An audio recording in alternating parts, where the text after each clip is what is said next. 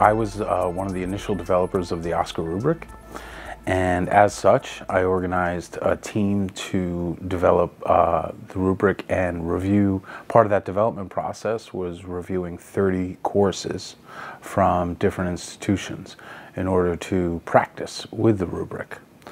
We learned a lot before we released the rubric out to the SUNY system. And since then, I've reviewed about 30 courses. The OSCQR rubric is non-evaluative. So unlike other rubrics, it does not generate a score, and it does not generate any kind of stamp of approval. It really only generates a list of things to improve.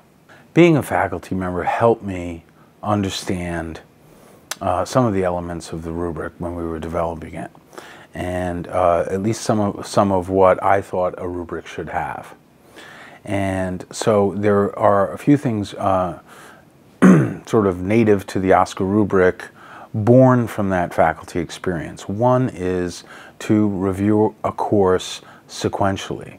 So in other words, the order of the standards on the rubric try to follow the order of navigating a course from the opening module to the ending module. That may sound like a little piece, but in practice, in implementation, it's really important. It saves a lot of time. Secondly, what I try to riff off of the Quality Matters rubric in regard to perspective. In Quality Matters and in the OSCQR rubric, both share a strategy for the reviewer to assume the role of a student who knows nothing about the content. The design was quite intentionally in Google, more or less a ubiquitous platform that will be around for a long time, and faculty already know how to use Google to a certain extent. They know how to share documents. They know how to control the privacy of a document. There is a website called oscar.org that expands upon each and every standard in the OSCQR rubric, provides resources to make improvements vis-a-vis each standard, and also has lots of different SUNY perspectives on each standard via video. I took the OSCQR online training, and luckily after that was done a couple of years ago, I got some students who had some disabilities in my course when they took it online, and I was able to offer them the services they need just because I revised my course based on the OSCQR rubric. At that time, when I was reading his email, it was like 2 nights before I have to open the course to my students.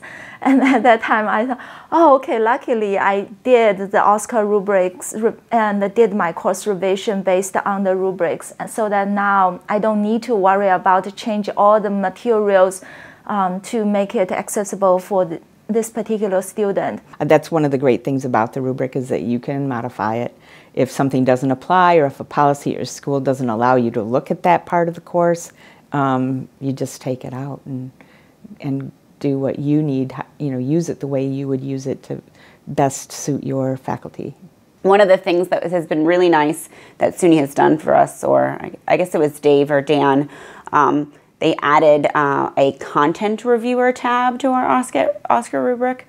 So the normal rubric is like design and interaction, but we wanted somebody to review content because that was important for us on the campus. And we, the instructional designers, are not experts in all of their content.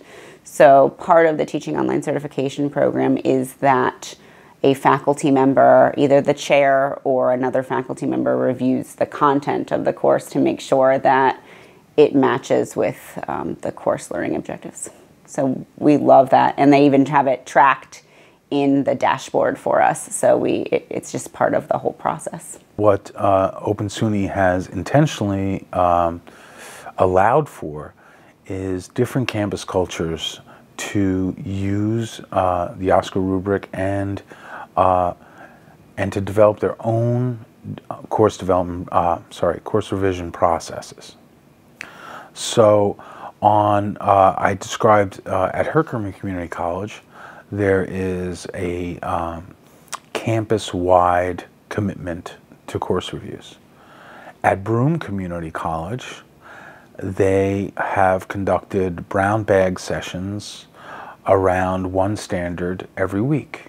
So every Friday, faculty who are interested in a particular standard will come and talk about how that standard manifests itself in their courses or doesn't. And we have everything in between. So for the most part, across SUNY, there's been a strong adoption of the OSCQR rubric as a self-assessment instrument. So faculty using it as a checklist for course development. At Monroe Community College, it has been formalized as the checklist for course development. And they've done a fantastic job of creating milestones during the course development process to reach each and every standard, or at least to address every standard on the OSCQR rubric. So there's been a lot of different approaches to implementing the rubric across SUNY.